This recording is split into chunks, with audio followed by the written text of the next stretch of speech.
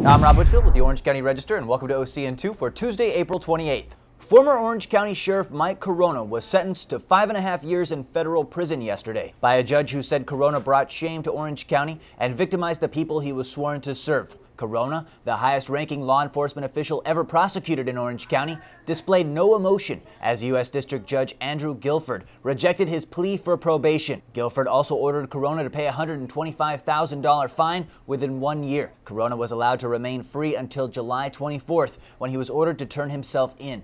Carona declined to comment after the sentencing as he walked out of the Ronald Reagan Federal Courthouse with his wife.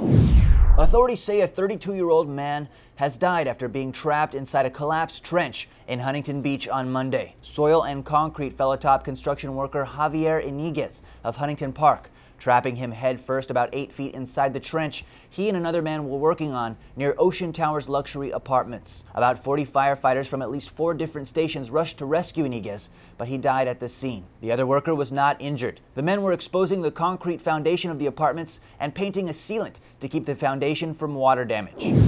According to a legal claim, La Habra family members of a couple killed in a car crash with a police officer are seeking $18.5 million from the city, saying the officer is responsible for the deaths. La Habra residents Charles and Suzanne Antuna died earlier this month after a police officer's car collided with their vehicle while the officer was on the way to a police call.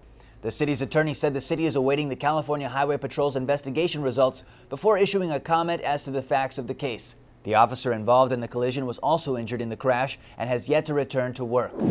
In Santa Ana yesterday, about 300 victims' rights advocates, law enforcement personnel, and others participated in the first Orange County Victims' Rights March and Rally. Participants marched from the district attorney's office to the old Orange County Courthouse, carrying white carnations in memory of loved ones lost to violence. At the courthouse, they assembled on the front lawn for a 1-hour program that included a dove release and speeches by those affected by crime, most speaking about Marsy's Law, a proposition recently passed by California voters that creates a Victims' Bill of Rights, which helps ensure justice and due process.